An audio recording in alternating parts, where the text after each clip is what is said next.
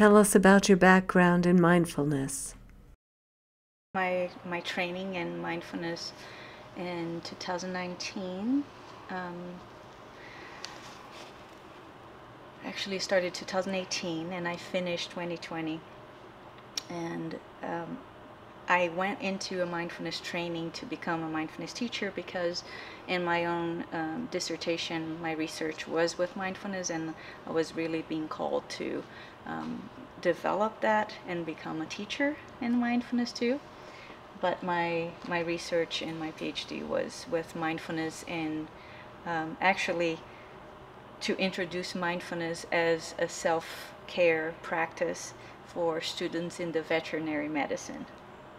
And so now I'm here with horses. Since this is your first time working with horses, what has that been like?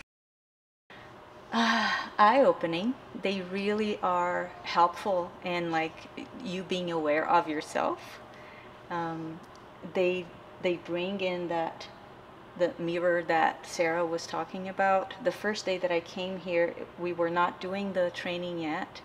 I was just like getting acquainted with the horse and figuring out what that looks like for me. And I remembered feeling like my nervous system a little bit more agitated, and I could notice the horse a little bit more agitated. So, and I asked Sarah, like, am I the one agitated or is the horse agitated? Like, I couldn't immediately place, and then I started like calming myself down, and that would calm the horse too. So it was an interesting experience to see how much of a mirror they are. Have you learned anything new about mindfulness while doing this?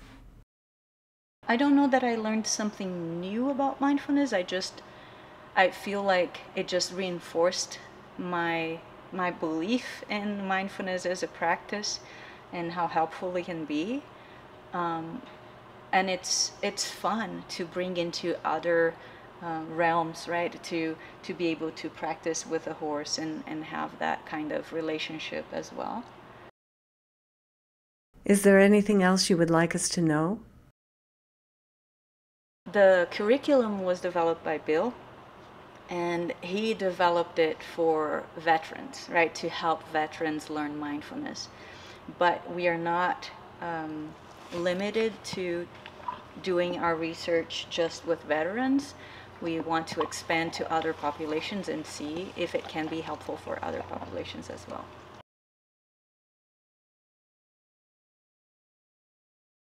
Why did you decide to take equine mindfulness? Yeah, so I am actually a research intern here at USU, so I'm doing a lot of research work with some of the other adaptive horsemanship programs here, and they were looking for volunteers to join this program. I was free on Tuesday afternoon, so I figured why not? It might be fun.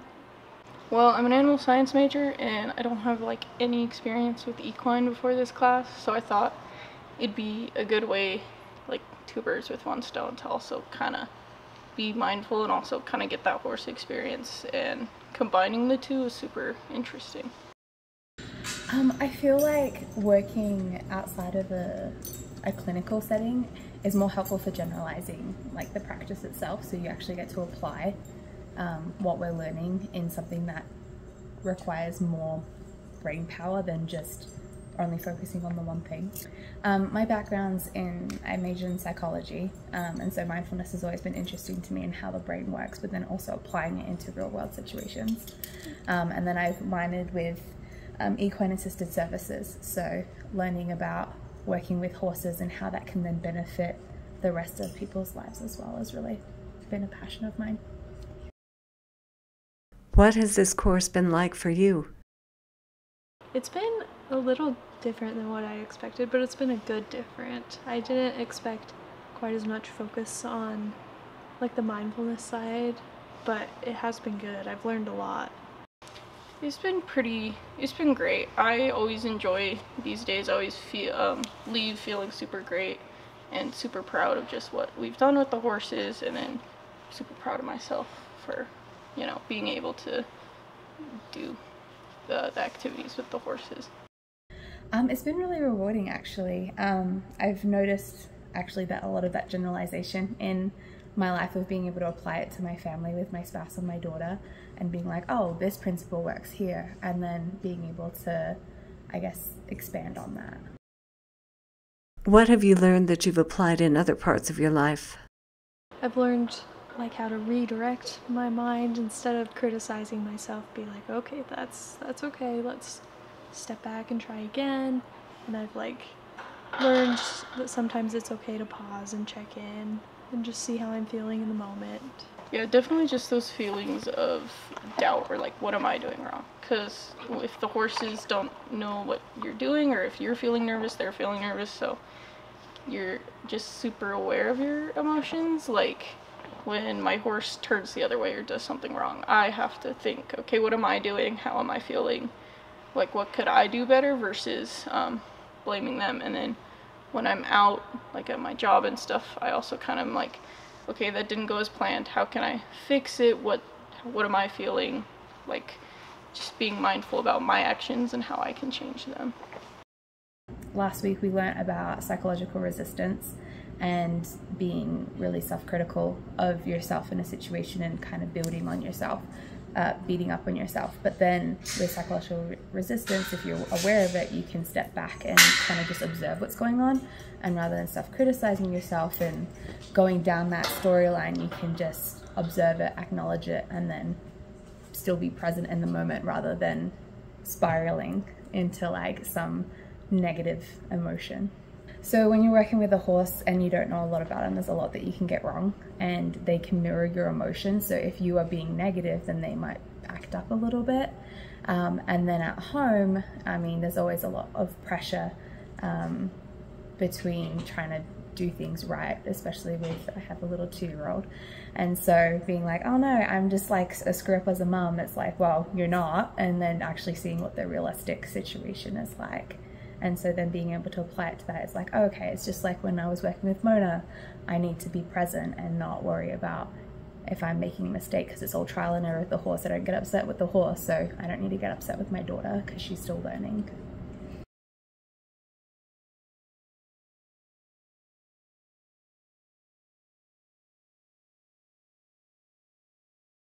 Tell us about this course and why it was started. Yeah, so this course is called Whispers with Horses, and it is an equine assisted learning activity that combines mindfulness practice with working with horses. And the reason why this melding of mindfulness and working with horses works so well is because horses are mirrors to the people. They will react to our body language, our emotions, and then it helps people learn how to react to the horse and their emotions and everything as well. So it works really well in that sense. We started this project this summer to do a pilot run of Whispers with Horses. Whispers with Horses was created by Dr. Bill Marchand in the Salt Lake City Veterans Affairs Office, and it's been duplicated in multiple sites across the United States. And so we have decided to start working with that project as well and incorporating mindfulness into our equine assisted learning activities. And our hope is that we're going to be able to do more of these events and sessions and eventually get some research pushed out on the efficacy of utilizing horses in mindfulness practice. What do you expect the students to get out of this course? We really expect the students and the participants to get a broader sense of what it means to be mindful, as well as how to incorporate mindfulness practice into their daily lives. And one great thing about practicing mindfulness concepts with a horse is it forces you to practice it while doing something. So while sitting and being mindful is really good, sometimes when we start doing something, we forget to stay checked in with ourselves. And horses don't allow us to forget, because we gotta check in. What am I doing? What am I communicating to my horse? Who can benefit from participating in the course? I believe anybody who's a human could benefit from this, because we all need to work on mindfulness. And those who already know about horses can still benefit from this, because just because you've worked with a horse before, you've ridden, you've led a horse, doesn't mean you've done it in a way that promotes mindfulness and focus. And so this course really helps identify how we can do that, working through strong emotions, creating self-compassion, and then adding that in with the horse. It was so quiet during the course. Is it normally like that? Usually with this Whispers with Horses, there are times where I'll be giving some instruction and it gets a little bit louder, but because we're really focused on that therapeutic environment and keeping a calm, mindful space and a really safe space for the clients to practice their skills, make mistakes, and it's all good, we really like keeping it in that quiet stage. Now, if you come into our arena during academic classes, there's a lot more hustle and bustle going on. How does mindfulness training with horses affect the horses? It is something that as an industry, we're still discovering. So there's been some research done to see the effects of doing programs like this on the horse and determining, does it cause them stress? Is it kind of a neutral activity, or is it a positive activity? Most studies have focused on determining if it's stressful or not, and there's been mixed results, with most results pointing towards it's not overly stressful for the horses. Definitely not any more stressful than any other activity we would do with horses. But I'm working on a different project right now where we're developing a way to determine if the horse is having a negative, neutral, or positive experience within this kind of activity and environment.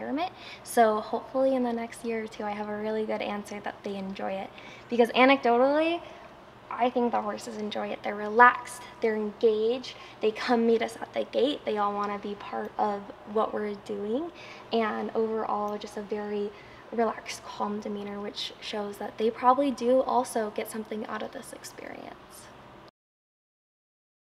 Is there anything else you would like us to know? The other thing is just equine assisted learning always incorporates some sort of educator, as well as somebody who understands the horse. So that can be the same person, or it could be two different people. So I'm the equine specialist, and then my colleague Joe is the mindfulness professional.